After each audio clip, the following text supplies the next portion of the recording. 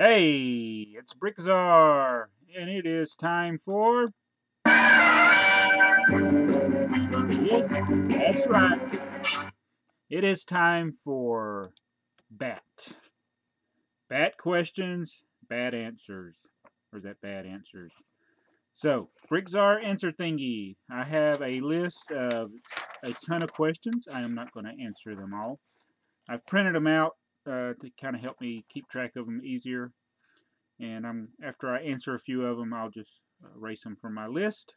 And I will try to shout out to the correct people with correct pronunciation of your YouTube name. But I will copy and paste your question and your YouTube name, and it'll be in the description below if you want to check that out. And I got a bunch of questions, but like I said, I'll just do a few. And I'm going to start with theUnstoppableBuilder. It's all one word, theUnstoppableBuilder. He asked a couple of questions. Actually, no, this is in reference to when I lost my sig fig. So that's not that one wasn't a question, but his back question is this: are you going to BrickFair, New Hampshire? No, I'm not. I really would like to, and if everything goes good this year, I want to try to go to at least 3 or so of the brick fairs or conventions. I mean, there's so many conventions around. I'd like to go to one in Chicago, one out west in Washington. I really like to go to New Hampshire, just because I really haven't stopped in New Hampshire. I think I drove a bus across it once. But if I did go, I would take a mock. I would take as much as I could carry to set up. Any brick show, brick fair, I keep saying brick show. Any brick fair that I go to, I will take a mock. And I have an idea for a vintage thing I want to do, similar to what Andy Bell did with the 6,000 idea book. So, no, I probably won't unless circumstances change, because I need the time off. Oh, where's They Might Be Bricks? He's not here. In case you're wondering, he's sick, so he won't be joining me. And he's the one that really makes these work, because he always catches me when I say the wrong thing. So anyway, next question, Kevin F. Check him out. I think some people call themselves one thing on their channel. I think you're the original minifig. I can't remember. But anyway, Kevin F. asked, bat question, what set that you currently don't own is highest on your wish list? It's still set 810, although set 367 is up there. Lego 360 official, here you go again. It's okay. He says, bat, this is a good question. When Lego went bankrupt in 2003, do you remember it? What happened?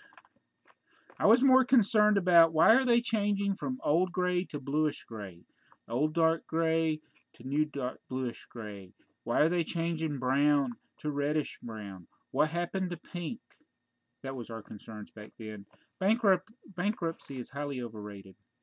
But yeah, they went through a dark period there in the late 90s. Star Wars thing kind of helped them out, but I didn't really follow the business end. I know they were still putting sets out, so that's all that mattered. But the question from 2003, 2004 was the change of color, which I guess in the long term it worked out for Lego. BricksOnTheDollar asks, hey Batman, I have a question for you. How is BrickTsar's favorite figs coming along? You caught me. That's terribly. I got 2 figures in the case, and I am very slow about adding figures. I'm trying to not put things in there just haphazardly, like, ooh, I'll take this one, I'll take this one. Hopefully now that things are settling down, I'll get that going and put some of my favorite figs in there. So I only got 2 of the 15 that I want to put in there. And Lego Boy 1624. Wait a minute. Maybe Lego Boy 16. Sometimes with the way I copy these, he asked, or maybe just Lego Boy, I don't know. He asked, what got you into slot cars, and how big is your collection of slot cars, tracks, other accessories? I've always liked slot cars. We used to pick them up at yard sales. My sister, my older sister, knew that I liked them, and people would give them away. You know, once people outgrew them, they didn't want them anymore. So I got a lot for free. I had a massive layout or amount of track that I could lay it out in the living room, and I don't know what happened to all that. I don't know if my mom threw it out or if it got sold at a yard sale. All those original tracks I had are gone, but I have enough to fill up the living room now with Tyco type track. I like the Carrera, and I'm starting to get into that. I'm just not ready to unleash They Might Be Bricks on it because he doesn't seem to mind if the cars go off the track, and I do because that makes them break. But that'll be stuff that's on my other channel. I just, as a coincidence, I just happened to pick up a car today, another car, and I got, if you watch my other channel, which not many people do, I have the Dukes of Hazzard slot car set that we want to review as soon as I clear out of space to do it. Slot car, and I got one that'll work. It's a new one. I wanted to get the old one to work, but the cars are still needing to be repaired. But I have a bunch of Tyco tracks with a loop. I got a few of the cliffhanger tracks. I don't have the cliffhanger cars, I don't think. It's just, I just buy used stuff all the time. It's only this past couple of years that I've been buying anything new. And my favorite track piece, sorry, this isn't really a Lego question, but it's the where the train crosses the slot car track. So if you check out BrickTsar's Basement and Beyond, you'll see the slot car stuff. And one more question from Mr. Sam Go. It says, Bat, your house is on fire and you save everything and everyone, but you can only save one Lego set. What set would you save? That's what insurance is for. I don't think I'd be worried about getting any Lego set if the house was on fire. But if I could only take one set with me, regardless of fire or sinking boat,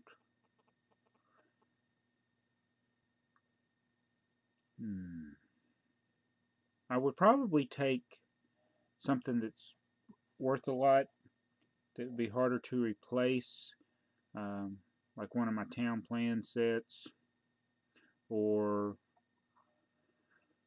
I don't know. It ain't worth it. I tell you, if the house is on fire, it's not worth taking any of them. So I could take the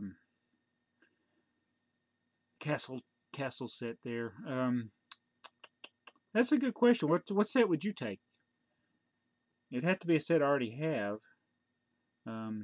The sculptures would be easy to take. I just grab the Statue of Liberty and take it out. I mean, that's taking $2,000 right there. So yeah, I'd probably take the Statue of Liberty since it's probably my most valuable set. But if the house is on fire, I'm not going to be worried about it.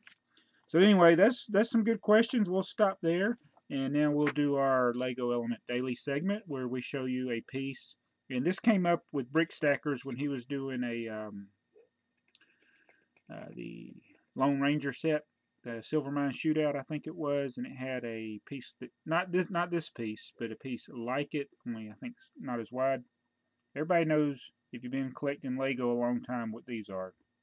They have part numbers just like all the other parts, but nobody calls them by the official names, which I don't even know what the official name is.